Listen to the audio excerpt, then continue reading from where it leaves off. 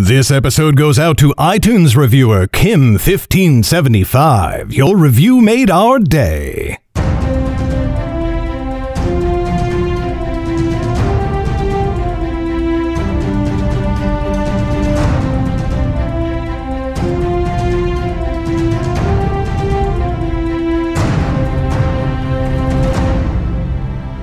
Hi there, Garrett Robinson here. Welcome to the second episode of the Nightblade Epic Podcast Season 3. Okay, today I have one quick announcement, and it's that some friends and I have launched a new show. I know, that sounds crazy, but don't worry, I'm not betraying this podcast or leaving it behind, I promise. For over a year now, some close friends from my local mead hall and I have been playing the best game of Dungeons & Dragons that I've ever experienced. It's become a really important part of my life. And this year we decided that we wanted to take a crack at turning it into a show. And so we did, and it just launched. The show is called Natural 20 Proof, and it's an awesome combination of tabletop gaming and good drinks. We broadcast our D&D campaign every Sunday at noon Pacific time, and it comes to YouTube the following Thursday. Plus, if you don't have time to watch the video, we also release it as a podcast every Friday.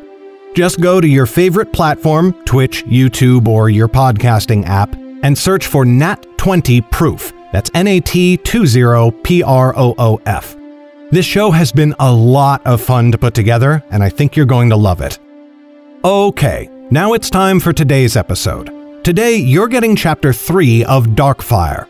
When we left off, Jordell had told Lauren about the Magestone sickness plaguing Zane and also about the ancient origins of her mysterious dagger. Enjoy!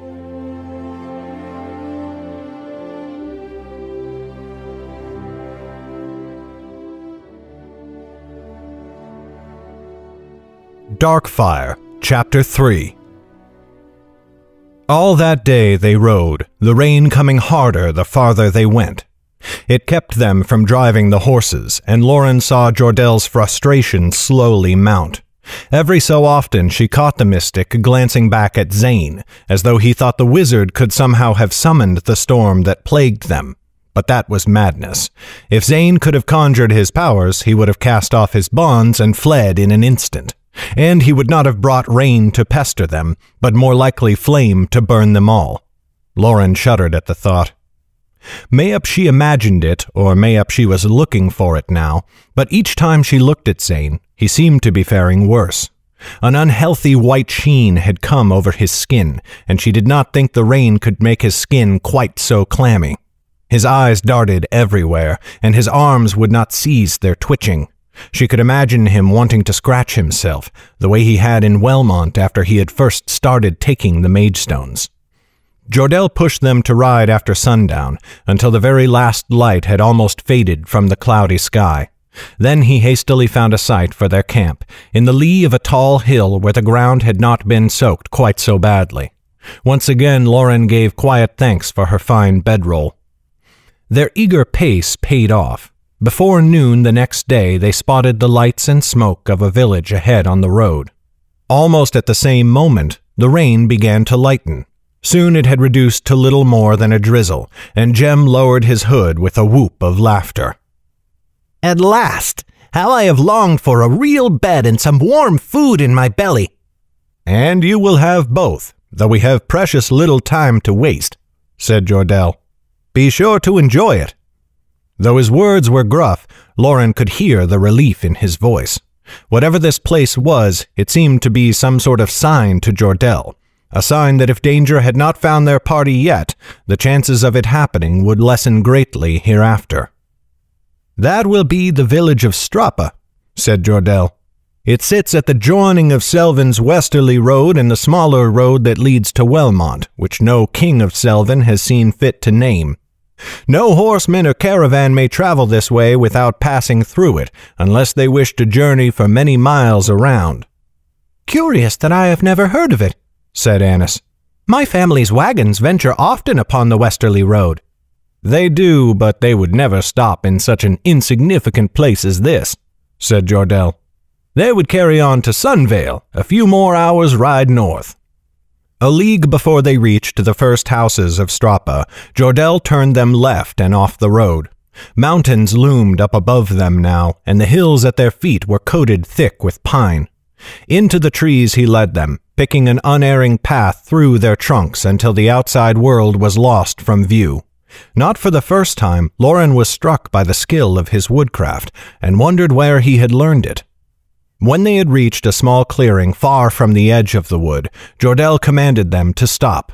A large pile of rocks lay at the clearing's west edge, forming a small sort of cave that the rain could not reach. The mystic dismounted, handing his reins to Lauren, and went to inspect the caves with his sword drawn.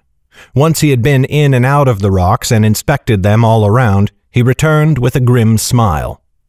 "It is empty, and no tracks or droppings have been left for many a long month," he declared. "It will serve." "Serve for what?" said Jem. "To hold our unusual cargo, of course. Did you think to enter the village with a wizard trussed up on my horse, like a fallen stag?" Lauren was surprised she had not thought of that herself. The sight of Strapa had been so welcome after their long and wet days upon the road that she had had little thought for anything other than finding the first inn she could. But of course Jordell was right.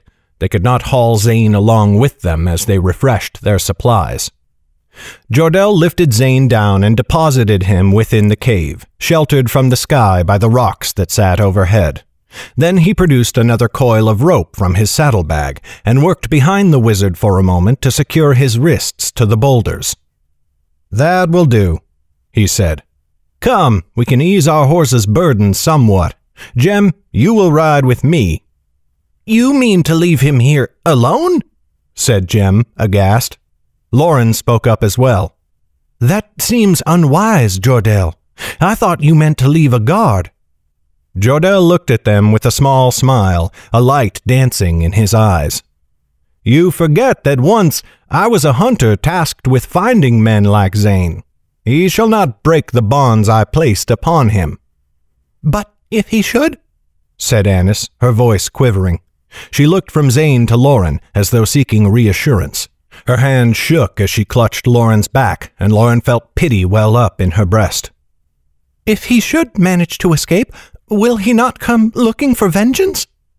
Jordell looked at her with kindly eyes, but Jem's face grew melancholy, and he slid from the saddle to stand before the mystic. "We cannot just leave him here, mayhap for some wandering soul to discover. I will stay and keep watch over him. Only do not forget to fetch me some food, for I may well starve before you return." Lauren tried not to laugh. Jordell put a hand on Jem's shoulder and answered him solemnly. "Your offer is a valiant one, young rogue, and I thank you for it. But I have told you that Zane will not escape, and I ask you to believe me. Even if I am proved wrong, you could not keep him here if he were unbound." Jem lifted his chin. "I could stop him." "I will not doubt you," said Jordell, "but I will feed you. And Annis, if by some chance he should break his ropes, I do not think he would seek us out. More likely he would flee from here as fast as his feet could carry him, and hope to avoid us for all the rest of his days. Trust me, and come." They mounted and left. Lauren looked back over her shoulder once before they left the clearing, to see Zane staring after her with a baleful glare. Just before he vanished from sight, she saw him begin to struggle against the rope that bound his wrists. It made her shiver, but she forced herself to believe in Jordell. He was a mage hunter after all. Who knew better than he how to restrain a wizard? Jordell must have sensed their unease, for as they picked their way through the forest, he spoke to them lightly.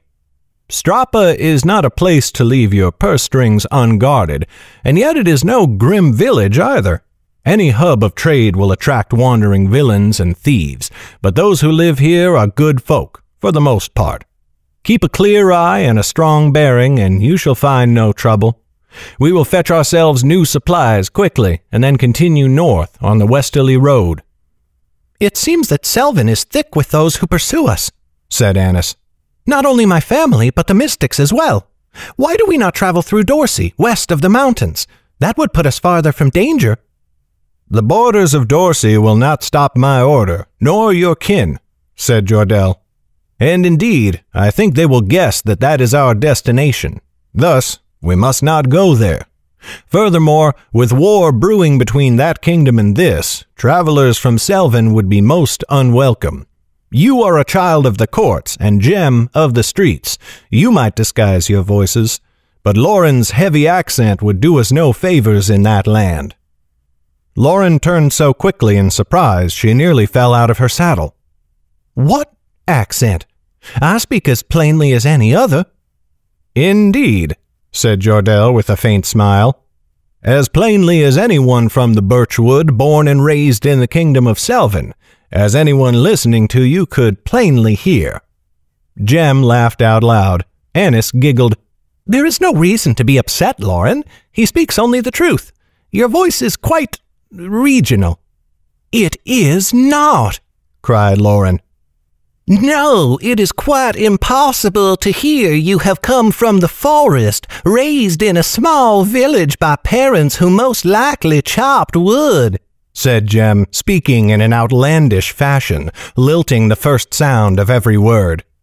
"That sounds nothing like me." Lauren was growing angrier by the second. "You had best still your tongue, Jem." A light danced in Annis's eyes. "Or she might beat you with her great wood-chopping arms." Lauren hunched her shoulders and cast her hood over her face, fuming, while Jem and Annis continued their jibes. At least the children were happy again, and the air seemed to have grown less stale somehow. Zane's presence had been a heavy weight upon them, and now his absence freed their tongues and lightened their hearts. So they came at last to the village of Strapa, little more than a few buildings clustered in the looming shadow of the great rocks. Lauren saw several homes, not dissimilar to the houses of her village in the Birchwood, sending a curious pang of homesickness shooting through her. Never before had she found cause to miss her village, for no fond memories had ever drawn her mind there. Any times of happiness had been with Chet, or the old storyteller, Bracken, and all were dwarfed by the looming shadow of her parents. Yet now, seeing this simple place against the backdrop of the mountains that rose above, she thought there was something noble to a life lived in such a place. True, her youth had not been easy, but many in her village had seemed happy, as did many she saw walking the streets of Strapa now. She had seen much excitement since fleeing the Birchwood, and much peril. She could hardly imagine returning to a life such as this.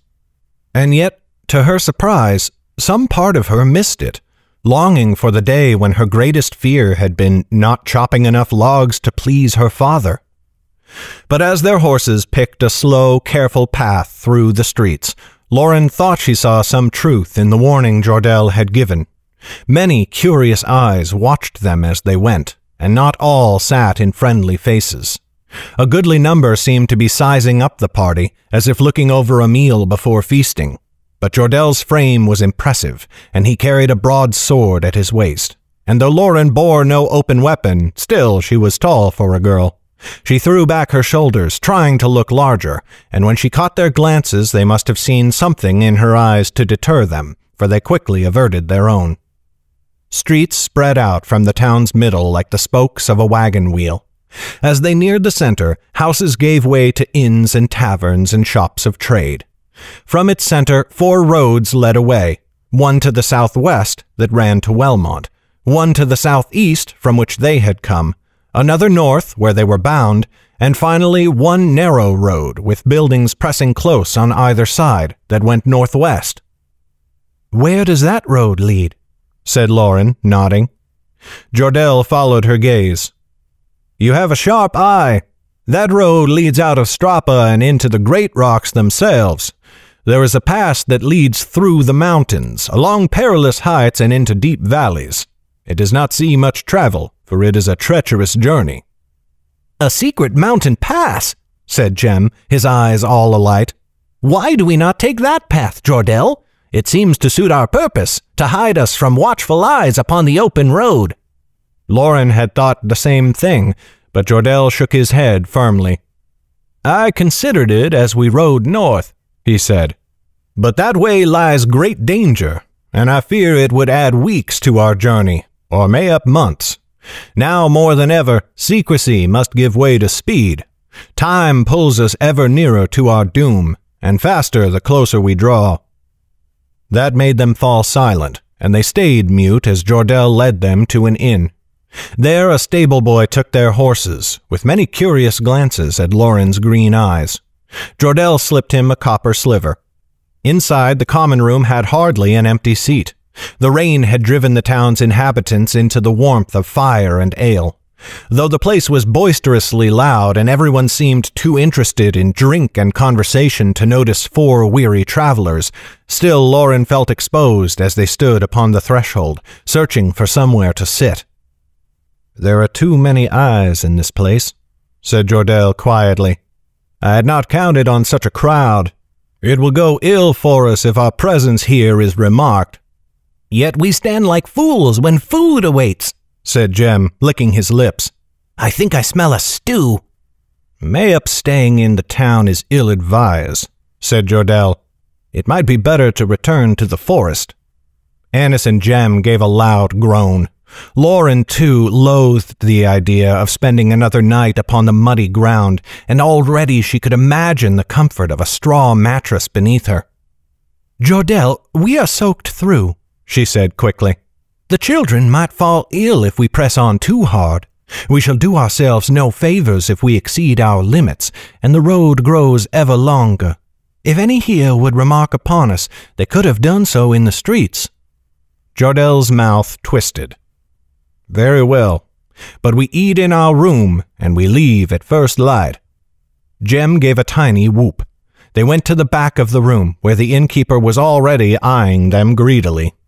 Jordell gave her coin, and she had a serving girl lead them to a room with a single mattress. Soon they had filled their bellies with meat and broth, and sat in lazy silence and contentment. "I would wager you are happy we stopped here now, mystic," said Jem. "Jem, be quiet," snapped Lauren. "If I hear that word from you even once more, I shall make you regret it." "Indeed, you should use more care," said Jordell. "I do not trust the thickness of these walls, but I will not deny that I am grateful for a hot meal. We will have few enough of them before Feldemar." "Must you always douse my hopes?" said Jem, flopping over on his stomach in a huff. Lauren found herself still preoccupied with her strange homesickness, and said nothing. Annis looked at her with interest, picking a bit of gristle from between her teeth. "You are curiously quiet, Lauren. Whatever troubles you?" "Nothing," said Lauren, shaking her head. "This place, it brings to mind the village I came from, that is all." "Longings for home are no strange thing for a traveler," said Jordell. "You have heard enough of my past to know I have little reason to miss the birchwood," said Lauren, and a bitterness crept into her words. "Reason rarely governs the heart," said Jordell softly. "I have met boys whose fathers were taken with drink, or horrid memories of war, or who simply had black hearts.